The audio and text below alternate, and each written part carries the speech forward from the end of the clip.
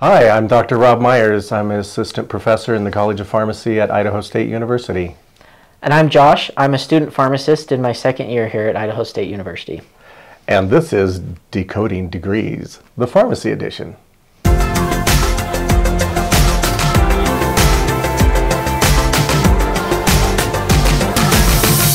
Pharmacy school. Can pharmacy school be done online? Kind of. There are some didactic versions, so like the in-classroom learning that you can do online, but there is a lot of other things to pharmacy school, like community rotations, especially in your fourth year. It's all rotations, and that cannot be done online. That has to be done in person.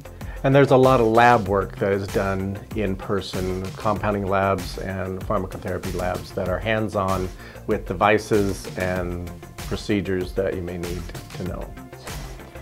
How long is pharmacy school? I think it's like this long, or sometimes this long. Maybe even this long sometimes. Centimeters or inches, we're not sure. Yeah, it depends on what unit you want it in. But it's typically 4 years. There's typically 2 years of pre-pharmacy, like prerequisites, that you have to complete before you get into pharmacy school, but then the actual pharmacy school, the PharmD degree, is 4 years. So let's say 4. 4 inches. No, I'm just kidding. Centimeters. Okay. Oh, I ripped it. You had one job. What are pharmacy school prerequisites? So there are a good amount of them. Let me count the ways. Let me count the ways. Mostly it revolves around things like biology, chemistry, anatomy and physiology. What are some ones that I missed? Organic chemistry, regular or inorganic chemistry, there's physics, there's general education stuff like economics and maybe some public speaking things, basic math things. A lot of things you do for associates or entry-level bachelor's degrees. I came into the program with a bachelor's degree in chemistry. You don't have to have a bachelor's before you get into the pharmacy program, but you do have to have the prerequisites done that are required at ISU. What careers can you have with a pharmacy degree? Oh my heavens. Where do I start? There really are a lot. So there is still community pharmacy, you know, doing pills and working with patients in your pharmacy. And there are hospital clinical pharmacies where you're actually more like a practitioner. These days, the PharmDs being graduated are Practitioners, and they're not pill counters. Especially in Idaho. Yes. Yeah, Idaho is one of the most progressive states in the United States as far as, you know, pharmacists' ability to prescribe and do things like that. I don't like people. I just say, Might be in the wrong career. I just don't like people. No. Mail order was great because you could go to work in t-shirt and jeans, and you could do your job verifying the prescriptions and stuff. And that was one of my funnest, most fun, best fun. Anyway, I make up words too. And there are lots of things. Long-term care facilities with pharmacies that Josh and I both worked at.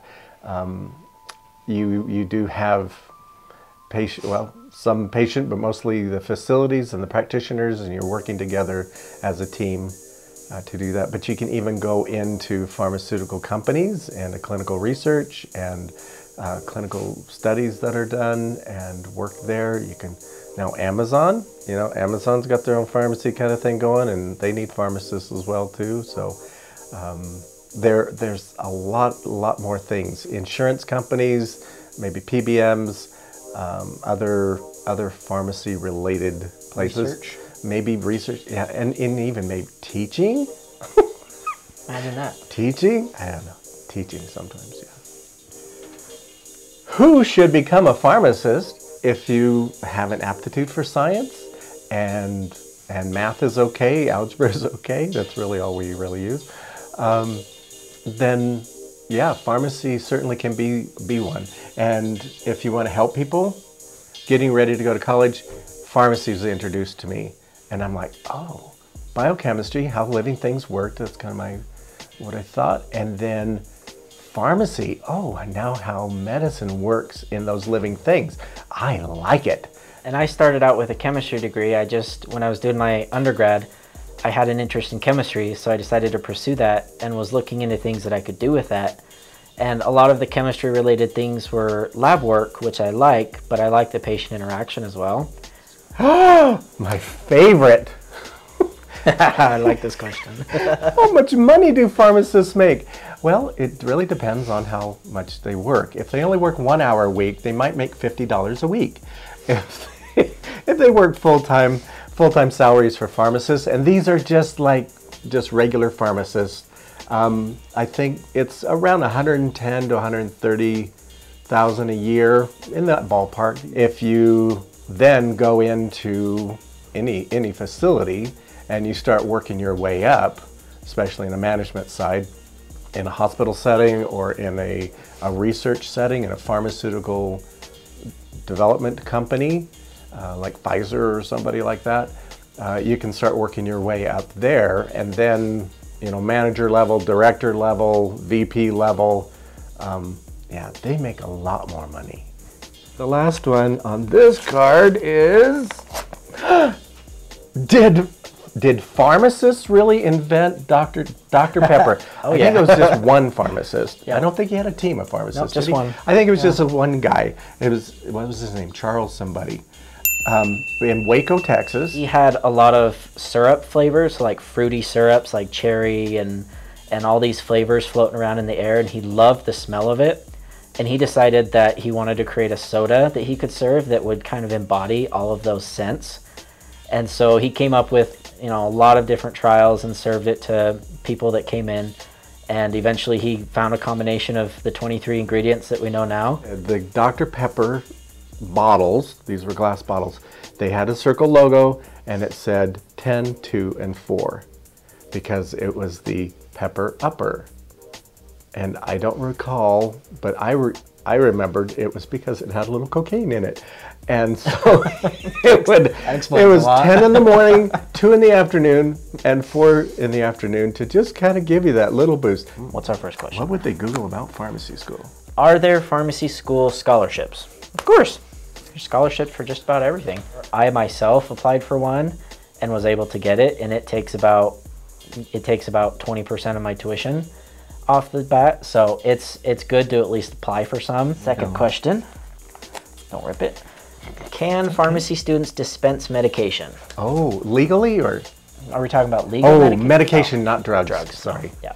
Yeah, you can dispense medications.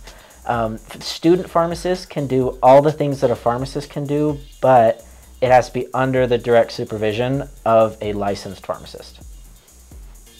So, yeah, sure they can. Short answer, yes. They can dispense medications, absolutely. If they got dispensing drugs. I'm supposed to peel it. Oh, sorry. It's mind peeling.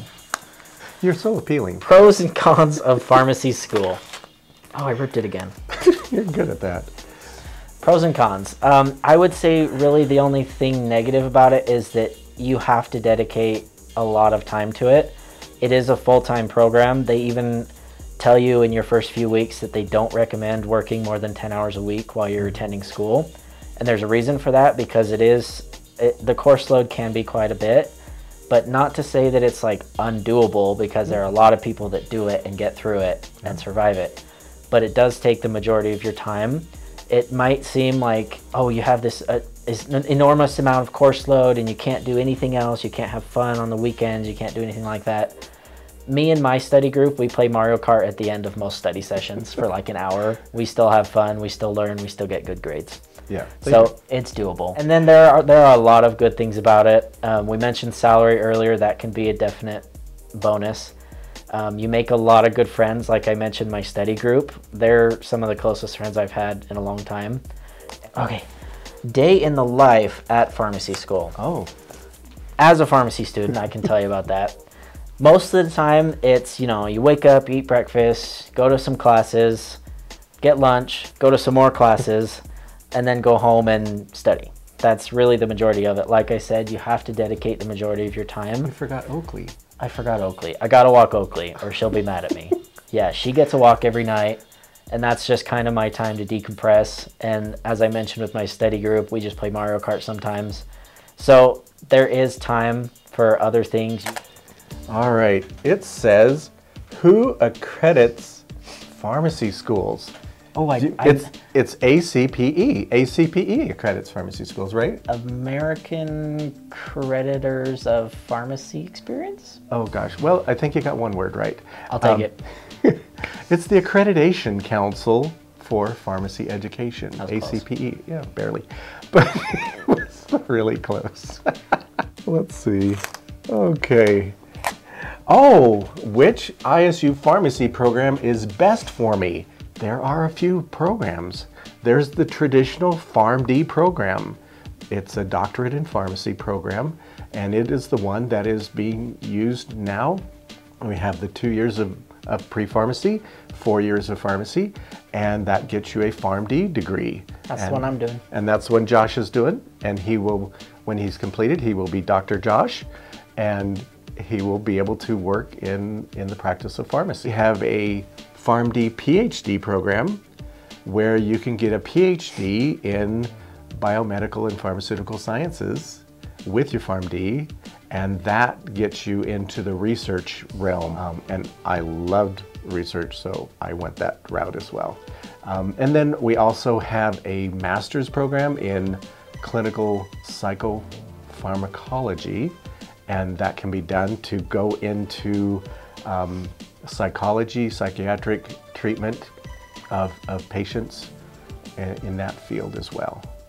So which one's right for you? It'll be which one kind of floats your boat and which one sounds appetizing to you, I think. Isn't there an MBA one as well? Oh, the dual degree, PharmD MBA degree. Yeah, good. And so that one, you get your PharmD degree, your pharmacist, and you also learn about business and how to run your own business. Oh, not just is pharmacy school worth it, why is it worth it? So why is a pharmacy education worth it? You get a pretty good secure paycheck, and there's a lot of different things you can do with it. I'd list all the things I've done, but it would bore you. But do you think it's worth it? Pharmacy's all over the place. So getting a degree in pharmacy, you can go just about anywhere and find a good paying job. All right. Why ISU for the pharmacy degree? Whoa, are you kidding me? Why not? No, so lots of reasons. ISU it's kind of an interesting program, that it's one of the best programs in the nation, and it's one of the least expensive programs in the nation. So you figure it out. It's a no-brainer, really. You come to ISU, you get a stellar education. You come out as a clinical pharmacist, a PharmD, with a lot of knowledge and abilities and experiences at about half the cost. Even the cost of living in going to school, the cost of living is a lot cheaper than a lot of places in the U.S. too. So. A lot cheaper. And you can get in-state tuition if you've been an Idaho resident for a while. But the best part is you don't even have to be from Idaho to qualify for in-state tuition. There's a waiver that's quite easy to get, that you can get in-state tuition. And even then, if you don't get that your first year, you qualify for it your second year because you lived there for a year during your first year. So it's really easy to get in-state tuition, which is cheaper than out-of-state tuition.